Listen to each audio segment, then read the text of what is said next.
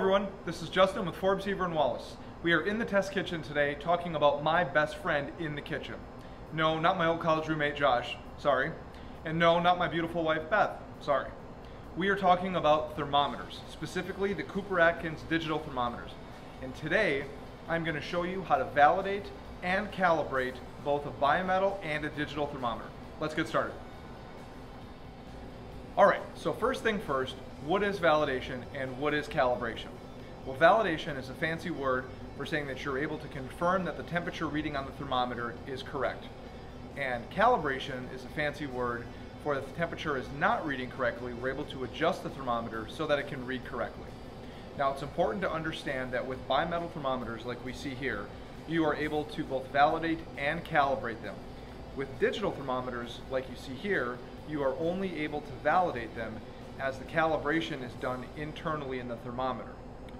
So to start, we're going to show you how to validate and calibrate a bimetal. For the bimetal, first thing we're going to do is validate to make sure that the temperature is reading correctly. If it's not reading correctly, then we can calibrate it. The first step in the process is to get a cup of ice water. You want to make sure you have as much ice as possible in the cup, almost like a slushie. So what we're going to do is take our bimetal, and it comes with a tool that allows you to help calibrate it if necessary. So we are going to connect the thermometer to the tool, and we are going to put the thermometer in the ice water, move it around a little bit, and let it sit there for about maybe 10 to 15 seconds. We'll come right back and look at it. Okay, we've given it about 15 seconds in the ice water, and the temperature has come all the way down to read just about 32 degrees. So we're 1 or 2 degrees off here. So what I'm going to do is, using this tool that's already connected, I'm able to turn ever so slightly and adjust the thermometer temperature. And now I'm going to put it back in the water, give it a few seconds, and there we go. It's reading right at 32 to 33 degrees, and that's exactly what I want. One final note on bimetal thermometers. These can very easily fall out of calibration, so it's important that when you're done using the thermometer that you store them in the case, and they can go on your chef coat here, in your pocket, or across the lapel of your jacket. You want to make sure that you never leave these out of the case, because if they fall, even if they hit the table or the floor, they can very easily fall out of calibration. Alright, next up are the digital thermometers.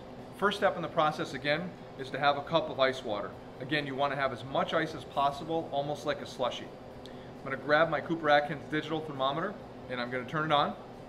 Now, it's important to know, as I mentioned earlier, with the digital thermometers, the only thing we can do is validate them to make sure that they're reading accurately. Now, Atkins does guarantee their thermometers accurate for life, so if these are not reading accurately, we can contact customer service for the next step. Now that I have this on and I have my ice water here, I'm going to put the thermometer in the ice water, move it around a little bit, and right away, within 1 to 2 seconds, I have an accurate reading. I am reading just over 32 degrees, so I know that if I use this to temp any food, hot or cold, I'm good to go. A final note on digital thermometers. Like the bimetal thermometers, we want to make sure that when we're not using them, that we always store them in their case. Again, this has a clip here to go on the jacket, anywhere around the lapels. But we always want to make sure that we store them in the case so we don't risk them falling on the table or on the floor and having the thermometers fall out of calibration. Thank you so much for taking a few minutes to learn about validating and calibrating thermometers.